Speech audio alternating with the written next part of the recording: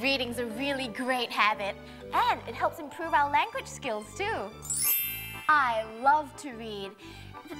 There's so much to discover in books that sometimes I just can't finish reading. So I put a bookmark on the page where I stop so that I can read it again later. Guess what we're going to make today? It looks like a worm. Yes, it's a worm. It looks like a smart worm, so it's a bookworm. Hey, look! It's a bookworm bookmark. Now that's cool. Here are the things you'll need.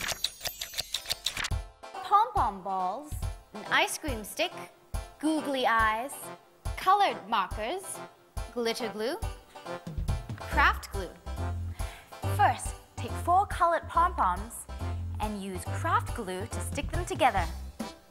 When you're done, you get the body of your bookworm. Then, take some googly eyes and stick them to the head of your bookworm. Now let's put that to one side while we make the body of your bookmark. Now decorate your ice cream stick with markers and glitter glue. And when you're done, you'll get something that looks like this.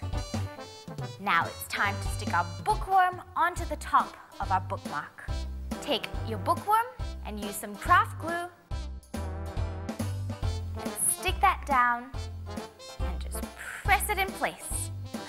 Now, wasn't that easy? Now you have your very own bookworm bookmark. You can make as many as you like, and they can be all in different colors. Or they can be in the same color too, like brother bookmarks, brother bookworm bookmarks. Have fun!